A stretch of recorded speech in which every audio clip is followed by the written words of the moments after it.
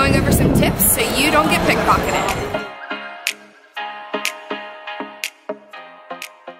It's something that happens all over the world, especially in crowded streets like this one. So we're going to go over 5 simple tips you can follow to prevent you getting your stuff stolen. Before we get into that, make sure you hit the subscribe button down below so you can stay up to date on all your travel needs. We release new videos every Monday.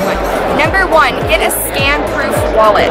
I recently had all of my credit card information stolen because I do not have a scan-proof wallet. It's so easy. People can come by with machines and scan your wallet and take all of your credit card information without you even knowing it. A couple days later, you'll see all these weird charges on your card and you're like, how did that happen? I still have my card.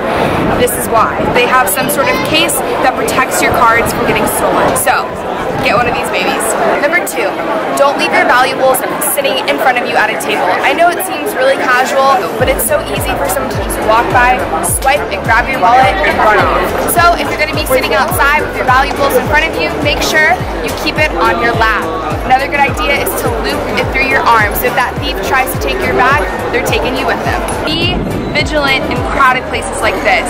It's so easy for you to get lost in these beautiful streets and for you to forget that your bag is right next to you. Also, a new trend that's happening is thieves work in pairs. So one thief will come up to you and try and distract you, ask you if you need help, ask you to take a photo, and while you're doing that, another thief is trying to steal your stuff. So be vigilant in crowded places like this. Number 4, keep your hand on your bag at all times. I know this seems annoying, it just adds that next level of protection.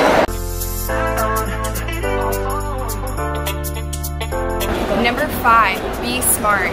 Thieves like to go after tourists because tourists are usually in a new foreign city. They're not paying attention to their valuables. The easiest targets to steal. If you're looking at directions on your phone, just take a glance and then put it away. Thieves know that you look lost and you're not going to be paying attention to your valuables because you're looking at your directions. That's all I have for you today. I hope that you take these tips and use them in your daily lives whenever you're traveling or studying somewhere. They're really helpful. It can prevent you getting in a very sticky situation. Thanks for watching Bust Alps TV.